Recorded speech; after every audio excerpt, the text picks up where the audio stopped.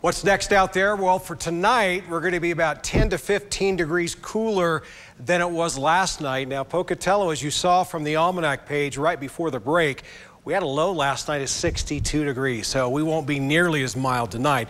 Good news here, a much better hair day tomorrow. Calmer weather expected across the Snake River Plain into the mountains and highlands.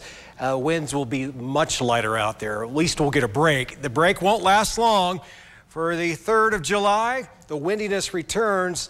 All we care about, though, is the 4th of July, and it looks like the wind's going to go back, get away just in time for the holiday. Now, storm tracker, radar satellite together. You can see what's left of our storminess over the upper highlands into Yellowstone, and it's trying to snow over part of the Tetons right now. Some cooler air associated with this. You can see all the clearing over Washington, Oregon, Nevada. That's where high pressure sits, and that high pressure system will continue to push eastward into Idaho overnight, so that will give us lots of sunshine. We're still getting some liquid sunshine out there right now in the form of some light rain around Blackfoot. This batch of storminess will push off towards the east. Some showers, too. It looks like near Preston. A little showery just south of Malad City down to the Utah border. And there's the rain I mentioned earlier in the northern portion of Fremont County. And there's the rain, snow together. Yeah, we're talking rain, snow. At least you got to hike up to it. Yeah, nothing down low. Good news there, I guess. For tonight's forecast, not so good if you like that 62 we had last night. 49 tonight, so we'll call that cooler. One nice thing, though, barely a breeze overnight. Wind southwest, 0 to 5 miles per hour. Will certainly be a cooler one in Idaho Falls tonight with a low temperature of 43. North breeze up to 15 miles per hour for the next couple hours, and then the winds will back off down to about 5 miles per hour overnight. That will allow the air to cool off even more so. 79, though, is what we're expecting for high in Idaho Falls tomorrow. Lots of sunshine and less wind. We'll keep that theme going, too, for Pocatello. We'll top out at 81 degrees, so we'll call that a warm day. Lighter winds for sure.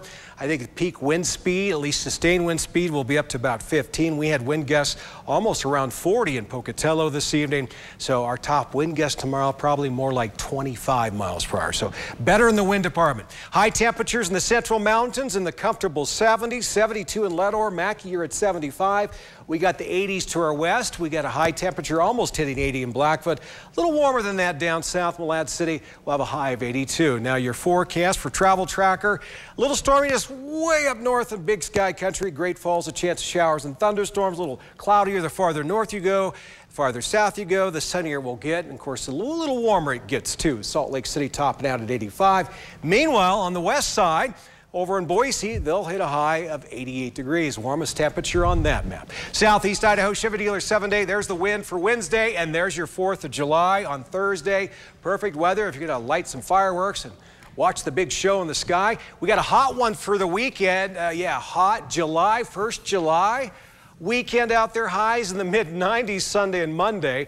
Rexburg, just mainly sunshine the next couple of days. Quite comfortable holiday on Thursday, 75. We start warming up and we'll be in the lower 90s a week from today. Blackfoot 7-day forecast. We'll be in the lower 80s on Wednesday. We're still in the 80s on Thursday, and then those hot 90s come in later on. Teton area, we'll call it warm this weekend. Warmest day will be after the weekend. We'll hit 87 degrees on Monday, and for the central mountains, we are storm free for the next 7. It looks like we got a warm one, not bad, comfortably warm Thursday, even warmer Friday with hot 90s for the first weekend of the month with 95 next Monday. Matt.